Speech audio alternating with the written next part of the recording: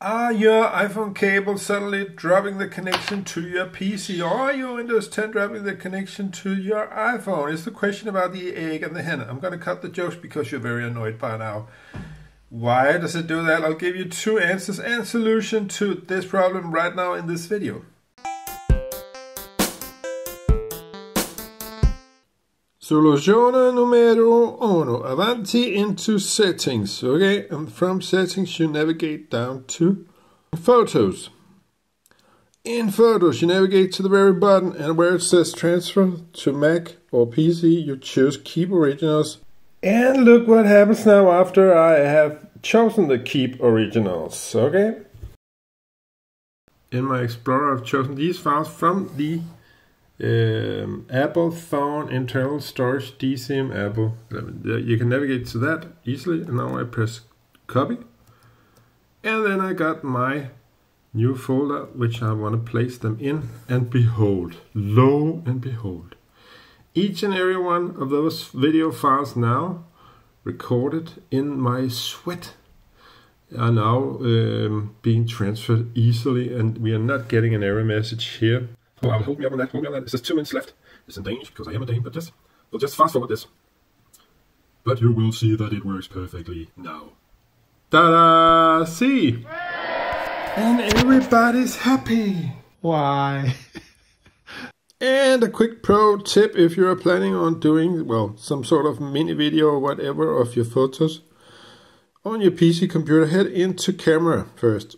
Choose formats at the very top, and then choose most compatible. I know this will take up more space on your phone, but it is well worth giving up, because if you're planning to make like a wedding video or whatever sort of video, you want them to be in a format that your computer understands.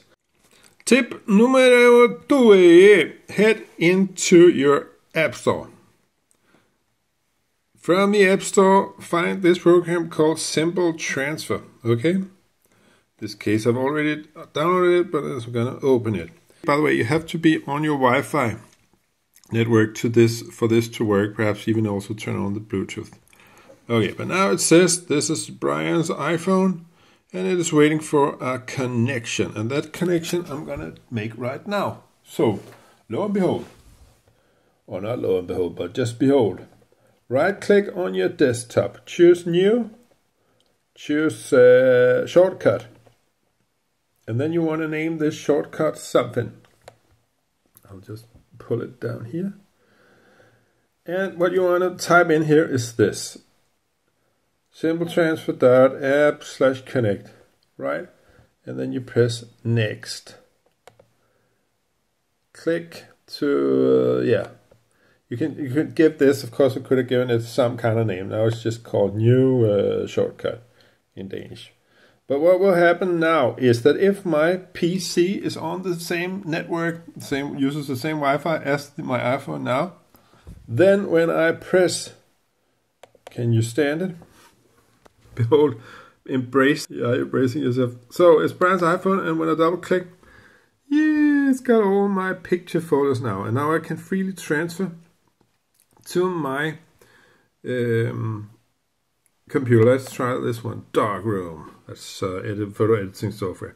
And now I can like pick one, or I can pick like more or all of them, and you select them up here, also select all, and then when you've chosen one, you just download them, and then they come into zip folder on your computer, and you can just unzip them from there and place them wherever you want.